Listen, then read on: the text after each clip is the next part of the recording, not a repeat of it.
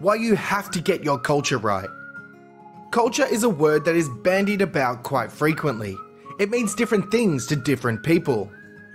However, whatever the actual meaning, a business with the right culture grows and attracts better people who stay longer. Businesses where the culture is poor obviously have the opposite effect. Staff leave frequently, particularly the good ones, and the business struggles. I wanted to share some examples of companies with great cultures and the benefits this brings, as well as share some ideas that will hopefully help to improve your current culture. We all know that Google is one of the most popular places to work. In fact, they receive over 2 million job applications each year. They are definitely spoilt for choice in this regard.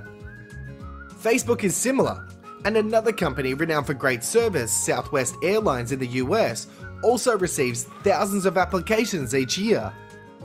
Great company culture is a surefire way to attract the right talent, and that is critical when you want to be the best in your field. Unfortunately, I hear a lot of companies complaining it is hard to find the right people. It's challenging, but the right people are being employed somewhere. It may as well be with you. It's easy to think that it is only big companies that have the resources to develop and maintain an amazing culture. They can offer free lunches, ping pong tables, massages, etc. to keep their people motivated. We can't do that. Probably true for most. So, what can you do? I wanted to share some ideas that I picked up recently from an article published by Employment Hero.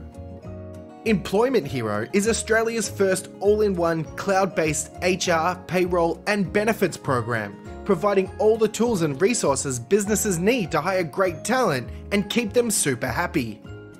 Great workplace culture is not just about perks.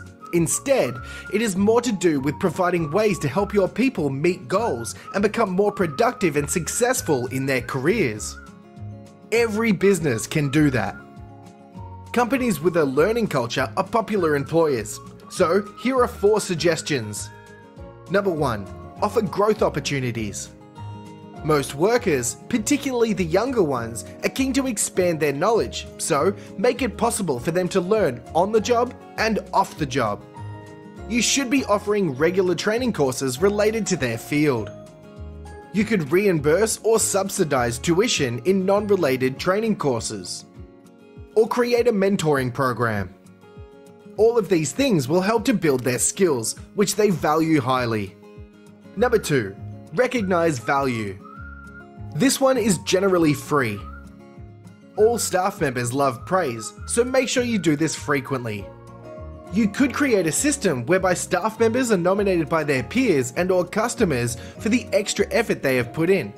If they come up with new ideas that benefit the business, reward them for this. Number 3. Provide employee benefits. Most businesses do something here.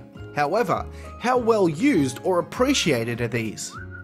One way is to ask staff what they would value as an ongoing benefit or a one-off reward. Number 4. Keep the workplace flexible. A popular benefit you can offer potential employees is the opportunity to balance work and personal time more effectively. Not always an easy one in retail. However, if you can offer this, it is a great incentive for a number of staff. Creating and maintaining a great culture is hard work, yet the benefits of being able to recruit, retain motivated and highly productive team members far outweigh any drawbacks.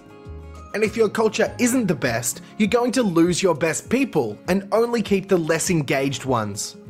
That is a quick recipe for disaster.